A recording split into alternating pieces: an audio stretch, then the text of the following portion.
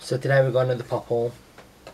So last weekend, for the bank holiday, EMP were offering a two-day special offer of free shipping on any order, no minimum order. So we decided to get some pops. So if you want to show me, pass me your first one, or will you show off your first one? You can show it off your front. Push it closer. So we have Belle. This is the remodelled Disney ones where they're all like, you know, stylised and posed. The box is a little dinked. The package on it weren't the best, but it did come pretty fast. So here we have my pop. This is my second Walking Dead pop. The other one I have is Negan, which is the one just before this. So I do actually want this whole set apart from Rosita, because I hate Rosita, fuck Rosita.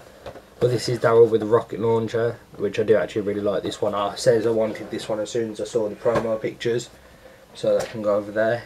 Yeah, he already had dibs on that. Yeah, because I with the Walking Dead ones, I have to claim them how she ends up getting them. And there's this one. We saw this go up for order at Poptastic. Yeah. Just before we went away, and then we went in there. And he had one on and his they desk. had one unboxed on the counter, but they had none in stock because I asked them. But yeah, this is Beast. I think this is from the Beauty and the Beast line, is it? Like they brought out some Beauty and the Beast pops with a wearing a hood and a cloak. Have you got the box? Yeah. So it's got birds on his head. A Gaston as well and stuff.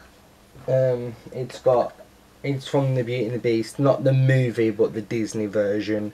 They've got a Belle with a hood on, a Gaston, and Belle holding the same birds. Because I didn't really care about the movie pops. I'd rather just a bunch of different Disney pops. Which she wants the actual Disney ones, not the movie ones. But the Belle with the bird on, with the birds, does look pretty cool. Yeah. So yeah, that's the Beast.